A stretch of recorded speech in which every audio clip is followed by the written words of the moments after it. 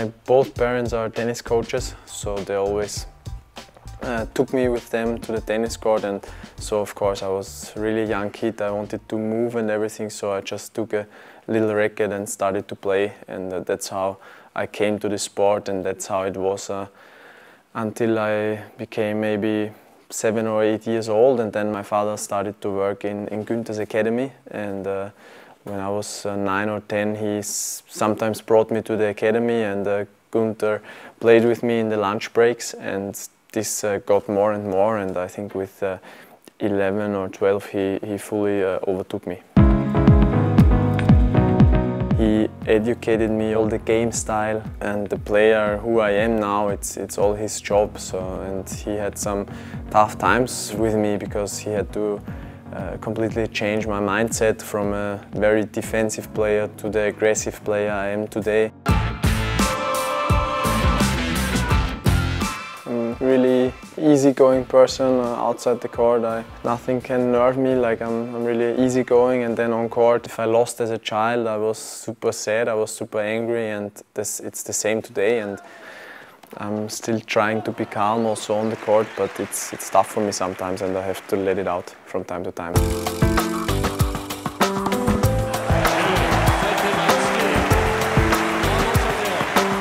After a win, I still feel as happy as I felt when I was 12 years old, and that's the main thing why I play tennis, to have this great feeling after a win and to give everything on the court. That's the most important, and the feeling about a win is still the best and still better than all the not so nice things.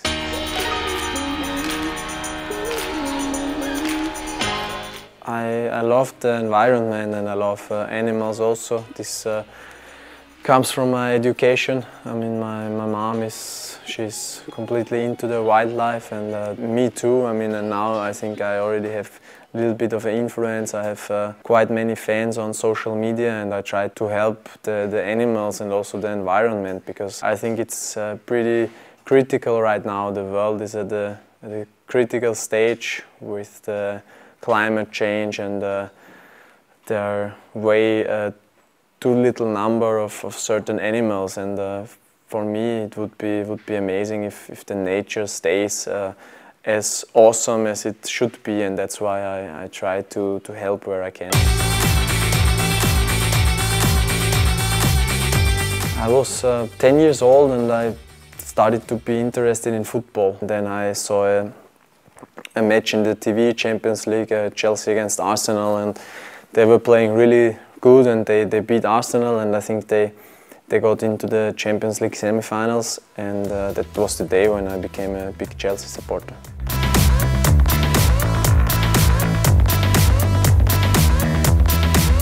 I know some Austrian footballers. Sometimes I text with them over Instagram, and it's very nice because I'm very interested in what happens behind the scenes. I only see the matches, and I don't know how the football works, how is the practice, and how is the life beside the matches, and it's very interesting for me to talk to players and to find out how their life and how their job is. With all my friends, we have founded a club, and sometimes we play friendly games. Like last off-season we played against the Slovenians, and maybe this year after the holidays and before the off-season training we will play again. I'm a good football player, but no chance to be as good as in tennis.